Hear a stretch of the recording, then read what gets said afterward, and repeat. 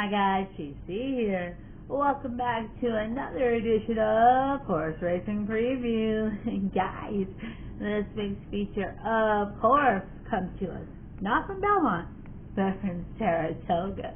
So that can only mean one thing. Yup, it's time for the Belmont Stakes. Guys, weird. This is race 12 from Saratoga. It's set this year for 1.25 miles on the main track, and of course is restricted to 3-year-olds, and it is carrying a big old purse of $2 million. So let's get started right away. And you guys, well, there's no getting past our chalkity chalk. I got here Leone on top, you guys. I mean, just look at each and every start. Alright, I mean, I'm telling you, this horse, saying that this horse can close like a banshee is putting it mildly. I mean, he has consistently taken every field down, and he comes back from an average of 10 or 12 down to pick up victories. And if not victories, he's just barely missing. I mean, by a microscopic margin, alright? And I mean, the jock change from Tyler Gaff Leone to Flavian Pratt, you know, it doesn't concern me. I mean, he's still gotten a couple of different jocks before and still gotten in the mud.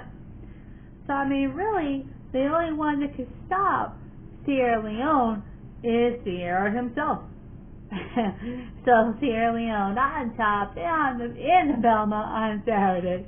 Moving right along, I am liking Seize the Gray to finish second. Now, I mean, you guys, the Preakness upset special. This horse was on fire 3 weeks ago. Alright, I mean, he took him, of course you guys remember, he took him gate to wire for a big old Vic, and of course the time before that, he stalked him home for another victory. You know, he hung out second and third before it was time to move, and then he snuck up on him and won. I mean, he certainly can get 3 in a row, guys. Don't count him out. He certainly can get 3 in a row if he's able to catch Sierra Leone sleeping. But I mean, also returning jock Jaime Torres is up again, and if you guys look, here's a sneak peek for you. Jaime is responsible for, I think, all but one of Seize the Gray's victories. So if you want to consider that, think about that, that's another reason to consider that Seize the Gray might be on top again.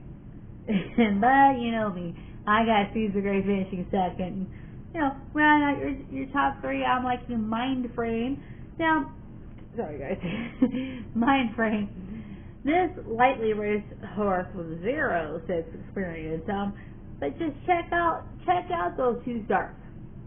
I mean, Wire these fields blew them away at the end by 7 and 13 lengths respectively. I mean, so quite naturally he's gonna go to the lead.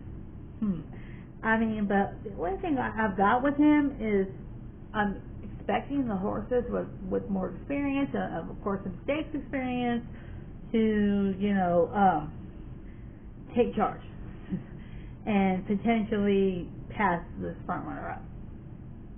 Alright, however, I still, you know, on the flip side of that, I feel like he's gonna have the staying power just based on his 2 starts and based on the fact that he's blew him out by 7 and 13 lengths.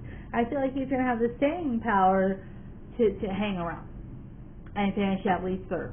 I mean, you guys have got Irad Ortiz up, and we all know Irad Ortiz is like a super jock. Alright, so watch for Mindframe. Watch for him to finish at least third for you on Saturday. Now, and that can only mean one thing. Let's bring us to our JFC upset special. Protective. Guys, I've said it before, I will say it again. If you like what you see, and I know that you do, please click subscribe, please ring my bell so you never ever miss a video. And guys, pass my video down the street to someone else who's going to like and click and ring so they never miss a video. Super nose keep stitches. And you guys, Facebook and Instagram, Facebook.com/JC's Horse Racing Preview. We'll catch you next week. Bye.